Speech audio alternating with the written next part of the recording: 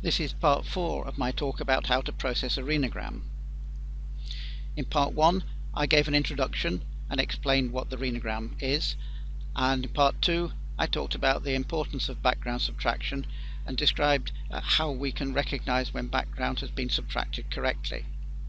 In part 3 I showed some examples of different background subtraction methods, and now in part 4 I'm going to discuss the regions of interest that we need to draw, in particular the kidney and bladder regions and background regions. Now the kidney regions must obviously include all of each kidney, and that includes the renal pelvis. That's because the renogram curve is intended not just to show uptake of radiopharmaceuticals into the kidney, but also its elimination on into the bladder. And the renal pelvis forms part of the collecting system for urine in the kidney, and so in most cases we're interested in how long it takes for radiopharmaceutical to pass through the whole of the kidney, including that renal pelvis. Now if we look at an early image, here we've got a summed frame 0 to 5 minutes, we can see the radiopharmaceutical in the parenchyma, the functioning tissues of the kidney. So we can easily draw a region of interest here in blue around the left kidney and in red around the right kidney. But if we look at a later frame, here we've got 25 to 30 minutes, we see that urine has now moved on into the renal pelvis, and in the left kidney the pelvis is quite dilated and it's extended medially out of the original region that we drew. So we have to edit that region to extend it a bit in order to make sure that it includes all of the renal pelvis. It's then a very good idea to check that on a dynamic display. Here we've got a continuous cine display of all the frames from the renogram with the regions of interest superimposed, so that we can check that the kidneys remain within that region of interest all the time. The regions don't need to be very precise. They don't need to be nice smooth curves like the ones I drew before. They can be a series of straight lines, so as long as it includes all of the kidney we don't need to stick tightly to the kidney boundaries. In fact, bigger is better than smaller. If the region is too small, that's obviously no good, because if we leave out some of the kidney within the region we will underestimate the true function. But if the region is bigger than the kidney, as long as it includes all of the kidney, it will be possible to accommodate small movements if the patient doesn't keep perfectly still during the study. And a big region, the only disadvantage is that it will include a little bit extra background, but if we subtract background later on, that doesn't matter. In fact, the regions can be any shape. If all your computer can do is rectangular or elliptical regions, then that's fine as long as it includes all of the kidney. For some applications you were asked to define parenchymal regions. This is needed if you want to calculate parenchymal transit time. In this case the regions must exclude all the collecting system, the major calyces and the renal pelvis, because we're just interested in the parenchyma, the functioning tissues. This is quite difficult to do because the kidney is actually a three-dimensional organ and all we've got here is a two-dimensional projection, and the parenchyma really wraps around the pelvis in 3 dimensions. So all we can do is draw some little C-shaped regions around the outer borders of the kidney, as shown here, to try and avoid all the accumulation in the renal pelvis and just get bits of parenchyma.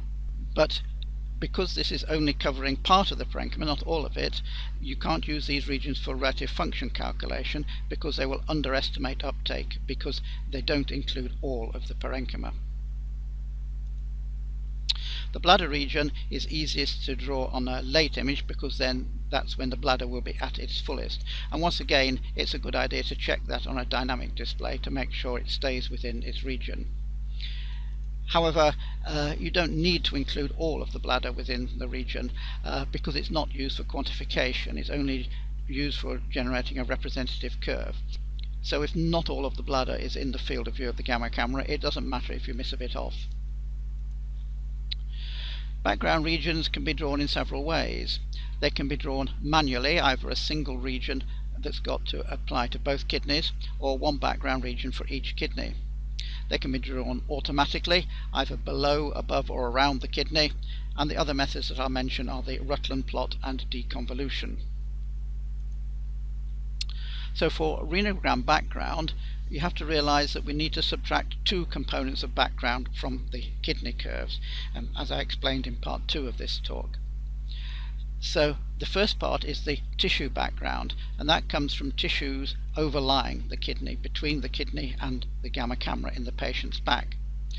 And in those tissues the activity rises over the first few minutes, and that's probably the same for left and right kidneys, because the tissues in the patient's back are the same for both kidneys.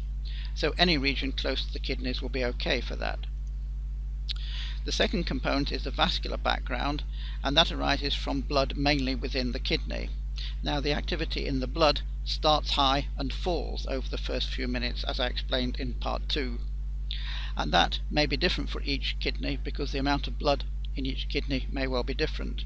That's particularly true for kidney with hydronephrosis, because that has a large dilated pelvis with hardly any blood in it. So for its size, a hydronephrotic kidney will have less blood in it than a normal kidney of the same size.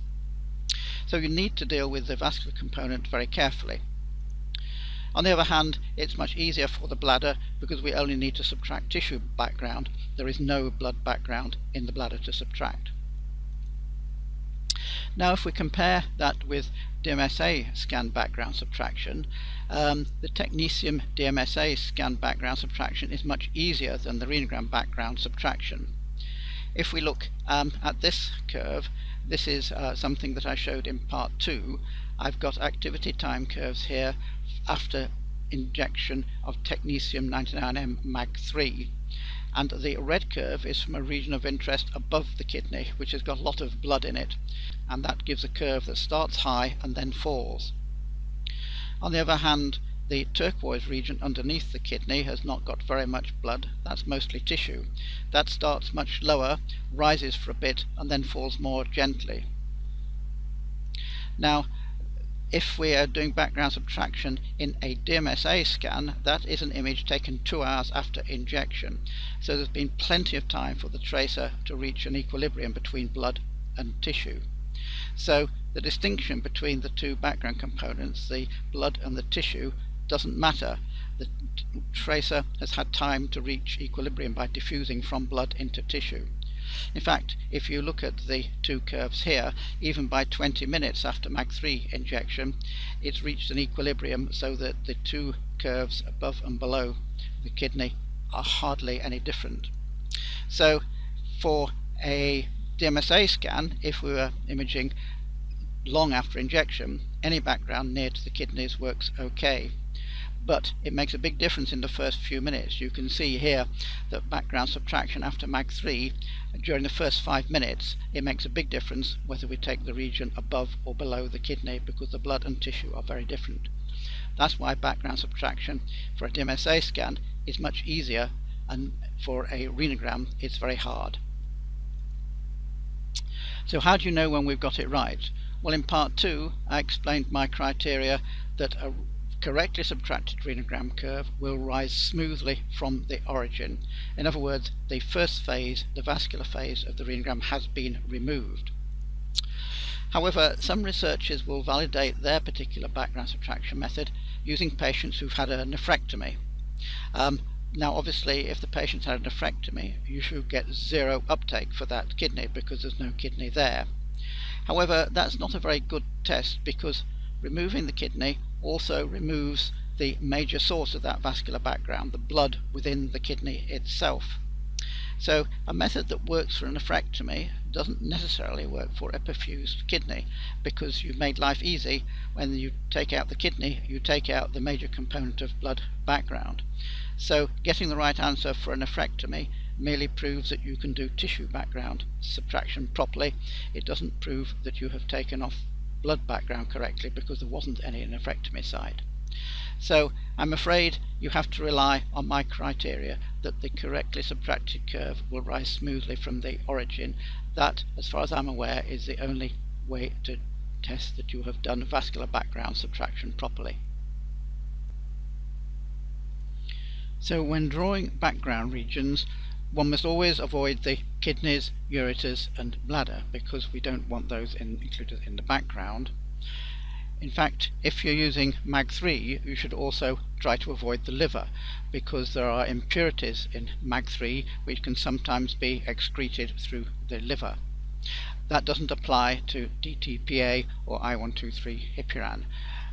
But we must also make sure we keep inside the body outline, because we want to be drawing the background within the patient tissues, not within the air that's outside the patient.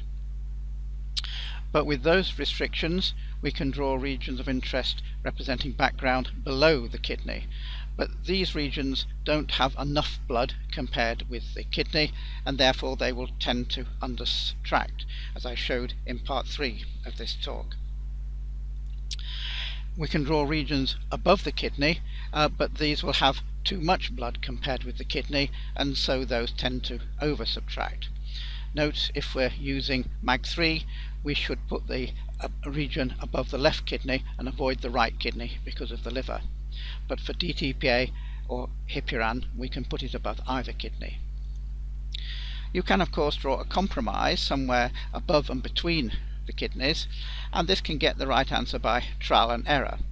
If the region you've chosen doesn't give correct subtraction, judged by the fact that the renogram curve after subtraction rises from 0, then if you've over subtracted, you can reduce the amount of blood in the background region by bringing it down a bit, or if you've under subtracted, you can increase the amount of blood in the background region by taking it up a bit above the kidney. But that sort of trial and error can be very tedious. Many guidelines suggest using a perirenal background region, like these C-shaped ones around the kidneys. This gives a fixed mixture of blood and tissue, but the right kidney background may include liver, which is not good with MAG3. And it's not always right, particularly for hydronephrotic kidneys, as I showed in one of the examples in part 3 of this talk. The Rutland method, which I mentioned in part 3, uses a mixture of blood and tissue which can be optimized for each kidney, and I find that to be the most reliable method, and I'll say a little bit more about that later. So if we're just performing simple background subtraction, we have a kidney region and a background region, but we assume that the tissues in the background region of interest are similar to the tissues overlying the kidney. That's a reasonable assumption, because the tissues overlying the kidney will be muscles in the patient's back, and those are similar tissues to what will be in the background region if we draw it anywhere near to the kidney. So in that case, we assume that the counts in each pixel in the background region of interest will be the same as the background counts in each pixel in the kidney region of interest. Therefore, for each point in the curves, the computer analysis program will calculate the average counts per pixel in the background region of interest by taking the background counts and dividing by the size of the background region in pixel to give the counts per pixel.